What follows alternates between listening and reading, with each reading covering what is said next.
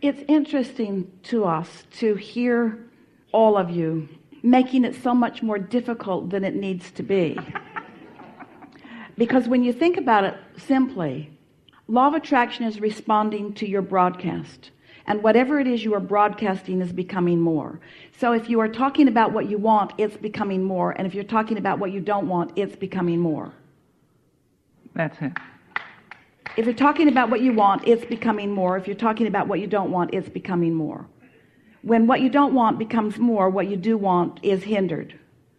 When you're talking about what you want, it becomes more. When you talk about what you want, it becomes more. When you talk about what you want, it becomes more. When you talk about what you want, it becomes more. When you talk about what you want, it becomes more. When you talk about what you've got, it becomes more. When you talk about what you've got that you want, it becomes more. When you talk about what you've got that you don't want, it becomes more. This is so simple. Yeah.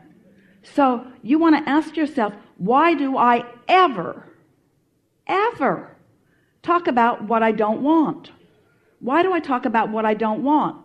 Because I'm defending it, because I'm comparing it, because someone's challenging it. None of those reasons hold up once you begin being a deliberate creator like you're capable of being.